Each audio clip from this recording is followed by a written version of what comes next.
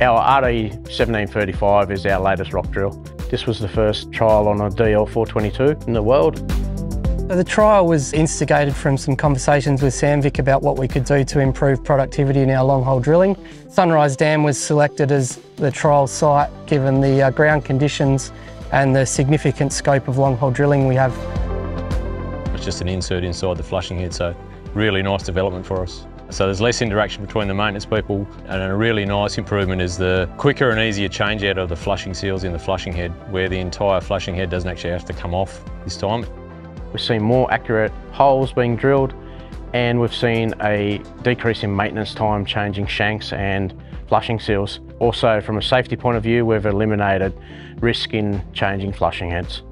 Anecdotally, we're seeing improvements in our hole accuracy from the drifter. The main goal of the trial was around productivity. It has come with some additional safety benefits, and the main one that we've seen on that is the ability for the operator to change out the shank by themselves in an assisted manner, so there's less risk of heavy manual handling. We've already seen a nice uptrend in the rock tool's life, and I think that's mainly around just a lot less pressure on the drill string when drilling. The trial of the RD1735 directly involves rock tools, as the rock drill itself has a massive impact on our rock tool life, and the benefits it provides is prolonging that life, number one, but also increasing the productivity we see from our rock tools. The productivity improvements we're seeing is in the order of 25% in penetration rates, which is our main primary measure for long hole drilling productivity, so really significant improvement. Anecdotally, we're seeing significant cost savings in our overall rock tools per metre unit rates that we measure against.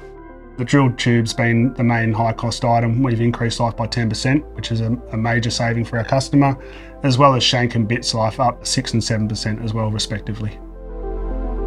Feedback goes all the way back to Sweden, and that's why these trials at the face are so important. It's exciting to see where we can go with the RD1735.